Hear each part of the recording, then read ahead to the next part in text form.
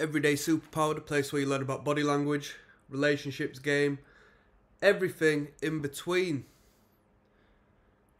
Two links are in the description of this video. One of the links will take you to the catalogue of body language. It's a YouTube playlist composed of my own material. The A to Z of reading somebody's mind purely by observing their non-conscious behaviour. Second link to that, it's going to take you to the Patreon, where you'll join me in watching real life first dates. I'll break down the attraction cues, the repulsion cues. You'll be able to understand whether somebody is into you or not into you and go from there. That's the real game. Now, conversation of today, a little bit of food for thought. I might not have the answers, but we're definitely going to have something to talk about, something to discuss, and that is that girl you like, no matter whom it may be, right? No matter whom it may be, we're not talking on a scale here as to whom finds who attractive. I'm saying any girl, right? The one you're interested in. She's beautiful in your eyes, so she'll be beautiful in the eyes of others. Let's say that at the very least. She's going to experience a surplus of indicators of interest, and people are going to be, your fellow man is going to be, if not subconsciously, consciously, actively laying it onto her in a sexual manner, indirect or not, through a day-to-day basis, through her communications. So, let's not be naive. That's going to be happening whilst you're not present. And it's going to be happening whilst you are present. These women aren't dumb. They are biologically hardwired to read body language. Yeah? Unlike us, who have to hit the books for a second, learn the mechanics and the wirings of everything. The women pick up on this. So how do you differ? If you're trying to be successful with this woman, how do you break through the noise? She receives enough attention as it is. She receives positive attention. She receives gratification and sexual attention above and beyond anything we as men would ever experience, right? She looks good, full stop. We make actions clear as day. We pursue, well, you know, I say we pursue. Your general populace do. And even if the man keeps himself quiet on a subconscious basis, his body expresses what his mind wants. So, now that woman receives such a non-stop, endless, never-ending barrage of indicators of interest from your fellow man and on a day-to-day doing each and everything. And let's be real, she receives them from men who are doing better than you, more attractive than you, got more to offer than you, can talk better than you, can provide better than you, full stop, on and on and on. How do you break through that noise? This is it. Marketing 101. How's you as a product going to break through the noise and have something special as to which she thinks, you know what, that's the person for me? Short game, long game, what does it matter? It depends on your premise, your proximity to this person, and what you can do in order to be, at the very least, somewhat different. You're not perfect. Take your ego out of the equation. You're not the Superman you think you are, because the next man can have the same choice as you, given he plays his cards right. So if you're pursuing that woman, or at the very least not in pursuit of that woman, but you are interested and entertained by the fact that there's a possible future with that woman through one way or another, how do you separate yourself from the noise? How do you create music and harmony in the ear of that woman as opposed to the dissonant racket of the noise that exists in the world at this moment in time? How do you create a more colourful means of connection? How do you create an art form of communication as to where everybody else is speaking in the dull and dreary? This is that game. You gotta have that game. You gotta have that game. And each and every single person is different. There is a foundational element to this. This is where it becomes paradoxical. Because if the woman is beautiful enough, arguably speaking, I would say, now I don't talk about women like this, right? So I'm going to sort of break my rule momentarily in order to explain my point. But let's say a woman, through the eyes of the world, is deemed a 6 out of 10 and onwards. I think from that point onwards, she has enough choice, she has enough options. She isn't desperate. She isn't going to go out of her way to give you what you want purely because you have given her attention and you have tried it on with her. Like I said, there's men out there who are willing to do more than you, have more than you, okay? In many different ways are more attractive and seductive than you, that are in her space, in her orbit, and that's on a day-to-day basis. Week-to-week basis, month-to-month. Might be playing the long game, might be rushing in. What does it matter? Some might be mysterious, some might not be, you know? Some might be part of the friendship group, some might not be. So how do you create such an impact that you can fascinate the imagination of this woman to perceive you as different? This is what's going to get the old train of thought rolling, right? And this is where you're going to come across ideas and theories and conjure up a means of psychological prowess that is one of your own. Everybody's got their own methods. Everybody uses their own gifts that others don't have. But what's yours? And what can you do? Because you have to be different. You can't give her everything else what everybody else has had. But back in reference to that 6 out of 10, it becomes paradoxical at this point because she receives, at the very least, subconscious attraction from all of these men on such a consistent basis that she now starts to fall in love with the man who does not give her that. Now she starts to fall in love with the man who is in communication, has to be in communication in order for a relationship to be established, but then exists in a space as to where it's bittersweet because she thinks, wow, everybody else likes me, why doesn't he?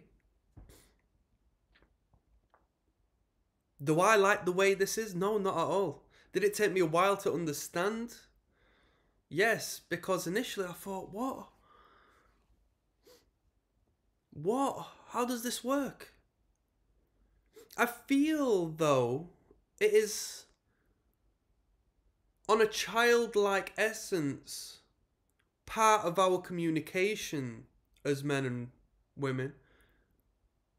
Because it's rooted in when we are boys and girls and when we are in school and we pick on each other and we borderline bully each other. We express our masculine by being physically dominant in a potentially harmful manner to the woman. We pull on her hair and we throw stuff at her and we might give her a little shove in playful energy because we want to touch that person and we want to connect with that person and we want them to give us attention and we want to give them attention, but we just don't really know any better.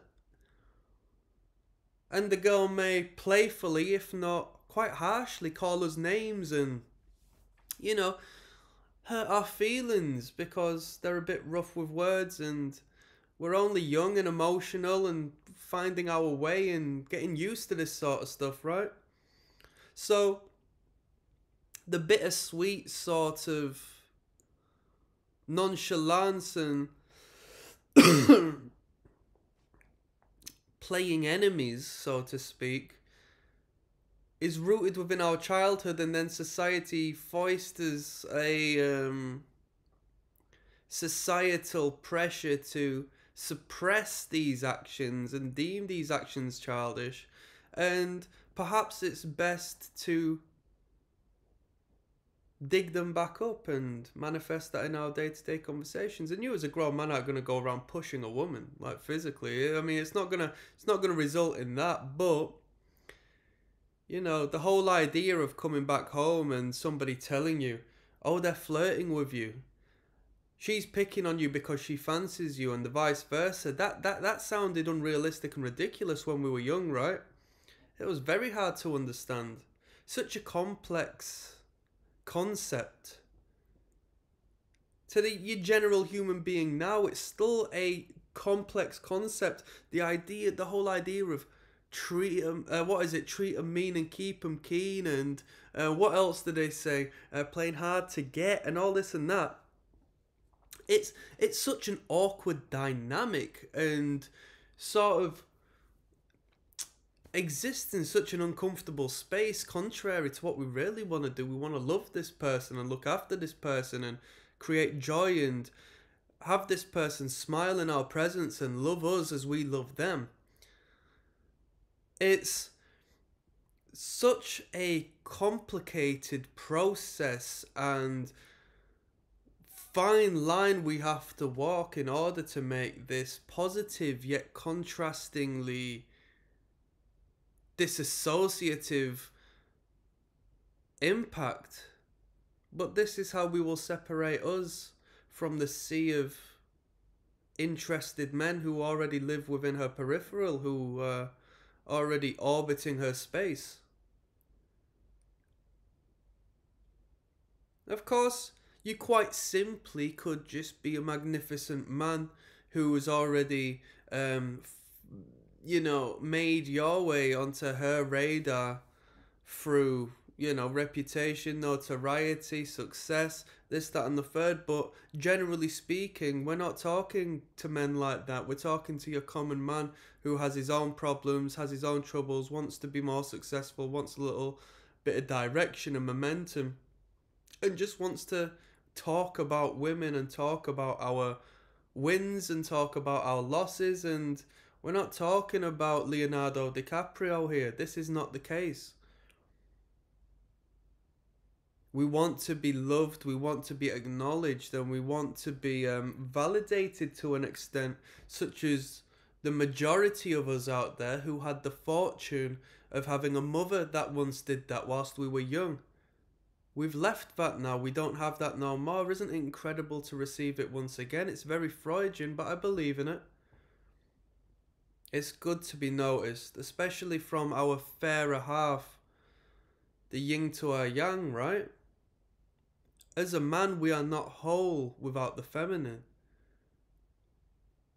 We have a little feminine within us, but we need the external, larger scale, perfect, divine feminine to join on, so we can connect and create.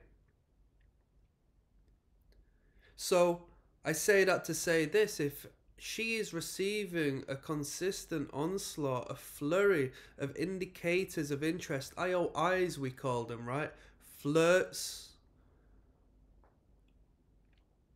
verbal expressions of sexual interest, physical flirtations, social media flirtations. She's receiving that on such a constant basis as to where it's white noise. How do you come through with the perfect picture? It has to happen somehow. Somebody's going to do it, if not you. But how do they do it? And how do you beat them to it? And how do you become something more special? Every once in a while, a piece of media on YouTube, on Instagram, on Facebook, or whatever becomes viral. Okay, half of it's to do with the algorithm, but how do you hit that algorithm? How do you win in the world of her love, in the world of her attention, her fascination, her imagination? We've spoken on this channel in regards to a woman's imagination. And generally speaking, when we fall in love with somebody, we are on their mind. We create a space in their mind for them to think about us. Have you ever loved somebody so much or been into somebody so much that they manifest in your dreams and you dream about them? That's where we want to be, and that's how we differentiate ourselves from the next man. But you just need to find a way to do so. You can play mean, definitely. But how far do you go? And of course there's boundaries and limitations and perimeters. They say all is fair in love and war, which is the truth, but you still have to be responsible and thoughtful as to whether you're heading in the right direction with this person. Wouldn't it be perfect if it was just like natural and they were the one for you? It doesn't tend to work like that. You're much better to approach it in an intellectual manner, and in doing so you become a better person, a better human being. You become handier in the realms of positive, uplifting, and quality communications with this person, if not the next person, if this doesn't work out. And that's the person, the man that woman needs, what the next woman needs, that the woman after that needs, what the women around you need. They want somebody who's thoughtful, but not thoughtful through desperation, more so thoughtful through a genuine love and desire of pleasing the perfect feminine that they are. And on that note, I'm signing out. That was some game, so click like and subscribe. I'll see you on the flip side.